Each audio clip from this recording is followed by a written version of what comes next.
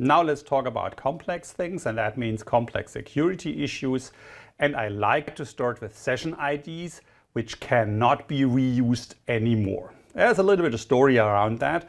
In the very past, when we had first time Starlink Connect, in these days it was named Connect for Cloud, then behind all of this was a very nice tool that was named Boomi. And Boomi was only able to handle one session ID. That means you connected to Boomi with specific credentials, then you was just doing something with that interface you created, and on the first transaction there was a session ID, and that session ID was sent back, and with that session ID for this specific login all the complete traffic happened.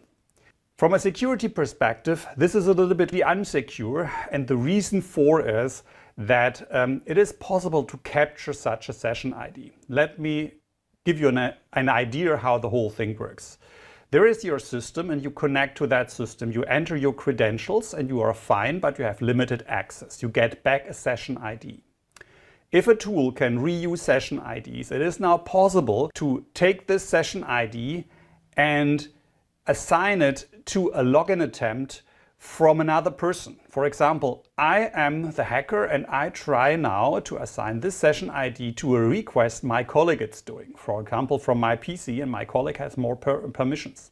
If I can reuse sessions, then it is possible that this person, that means my colleague, gets permissions for the same session ID. That means the session ID originally created from my side. Which means that if I know this ID, once my colleague gets logged in, I can reuse again the session ID, this time with the permission set of my colleague, and can start damaging the system. This is what people name session fixation attack. And this is possible if you can reuse these session IDs. We remember, because of the old world of Connect for Cloud, it was necessary to be able to reuse session IDs. Now Connect for Cloud, it's redeveloped. It is now Starlink Connect. And in Starlink Connect, it is not necessary anymore to do something like that. And because of that, we implemented in the Identity Manager the feature that a session ID cannot be reused. With that, we are safe for session fixation attacks, because no two transactions can have the same session ID, and everything is good. Unfortunately, there might be the one or the other tool using the application server and have the same problem like the old system has I was talking about, and because of that there is a configuration that can be used to switch on that old reuse thing again. But remember, if you do so, it is unsecure, and because of that you will implement a security breach, and this is the reason why that configuration parameter per default is turned off.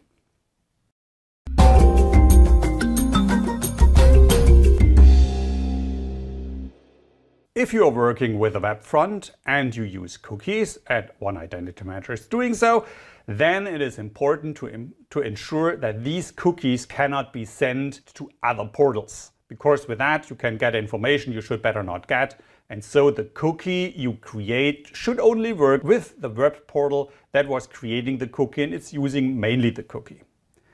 In the past, the configuration was allowing to send these cookies to other web fronts, which is then a cross functionality. And this is now prohibited with the new configuration in the web config, which is just setting the whole thing to a SameSite cookie. That means this cookie can only be sent to the same site which was generating the cookie, which is then our standard web portal.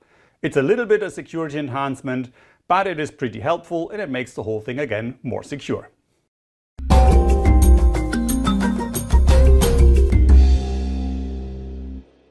On the security side, we changed a little bit something with 7.1.3 or 8.0.1. We increased the capability of the system to use an RSA encryption key. And this key was in the past, pre the versions I named, a 1024 character long encryption key. As we in the meantime know, 1024 characters are not secure enough. It is possible to use machines to decrypt that just by a lot of calculation processes. And so it was necessary to increase that key size. That happens in these named versions 7.1.3 or 8.0.1.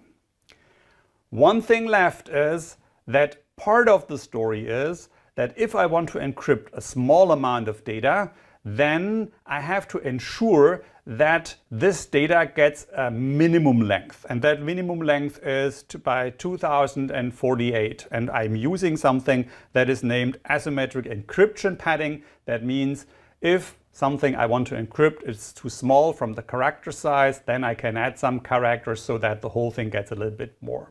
This is part of the new RSA, which was implemented, and it happens automatically. Because we have to be upward compatible, this specific functionality, it's using the good old PKC1 standard, which is not using a padding and encrypts the whole thing, not that secure, just on the basis of a fallback. That means in total, I implemented the new RSA standard and I get the old encryption, which is more unsecure than it was in the past before I started to increase the RSA functionality. What's necessary to work around that?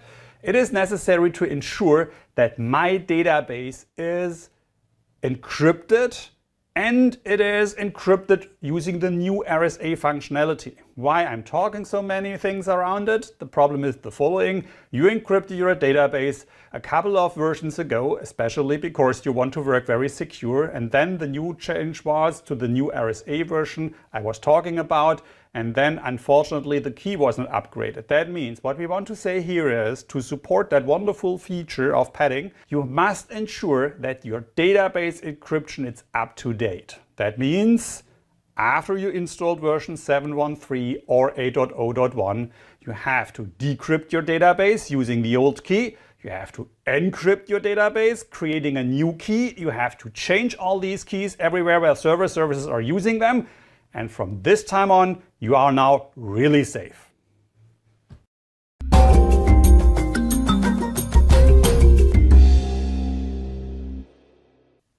Very last thing short. As we know, we are shipping an rSTS tool with the Identity Manager DVD.